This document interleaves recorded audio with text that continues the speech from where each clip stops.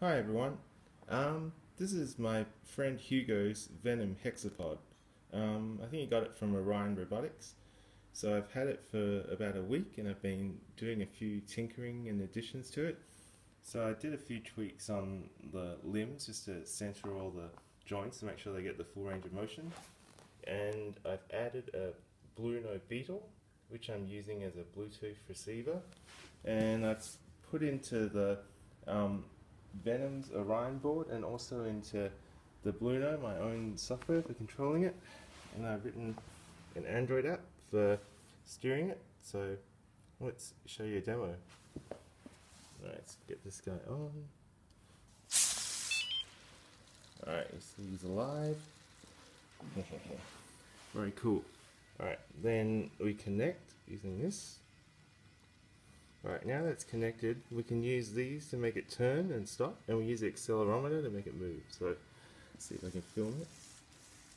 Make it go forward, stop, make it go backwards,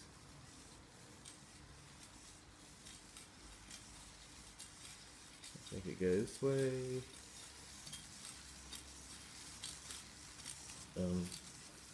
Yeah, there you go.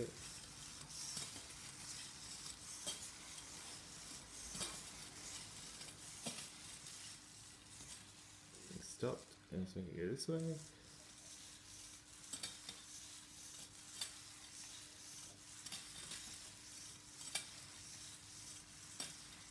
Stop it. And then let's try these turning ones. And let's make it rotate this way.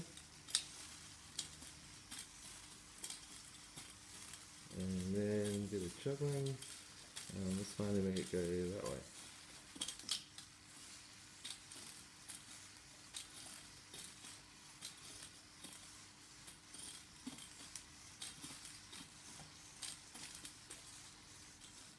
There we go, and we can make it go forward again.